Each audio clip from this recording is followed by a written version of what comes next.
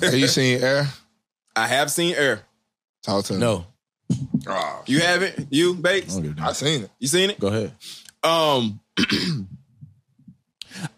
First of all, I am glad that it did come out on TV. I ain't gonna lie. Like, Hell yeah. Yeah, I don't think that was the one that you need to see in the theaters. You need to see it in the theaters.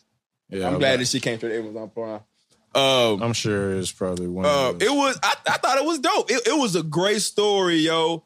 It was really a great story, just from the standpoint of. I just feel like Matt Damon really had a team of niggas that really like you need a squad to believe in you more, damn near more than you believe in yourself a little bit. Chris Tucker was that person for Matt Damon in the movie. Like even when he was like, well shit, like, you know. Spoiler alert. Spoiler alert. I mean, it ain't really a spoiler alert. Like, niggas know the fucking...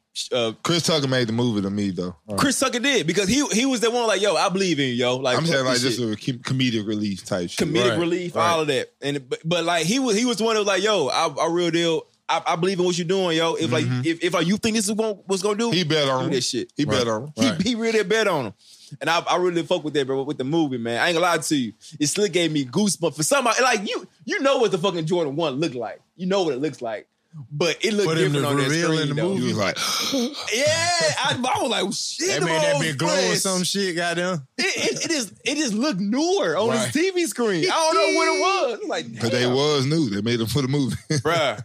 That shit, like... That bit was crispy. It looked crisp, bro. It looked like that whole came straight from the factory. Like, straight off the assembly line. Straight from the factory, straight off the railroad tracks. Bruh. Oh, God.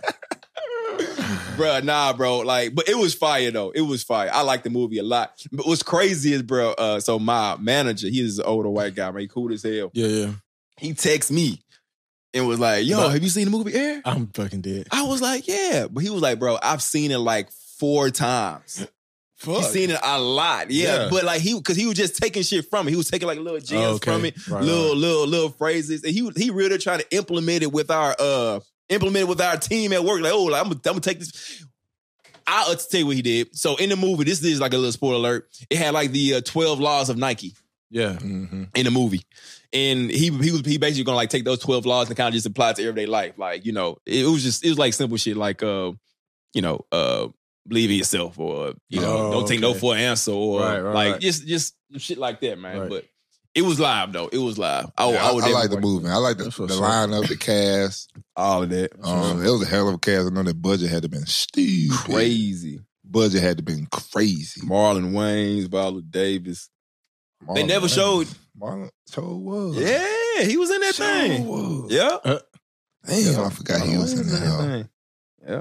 Shout out to them. Shout out to him, man.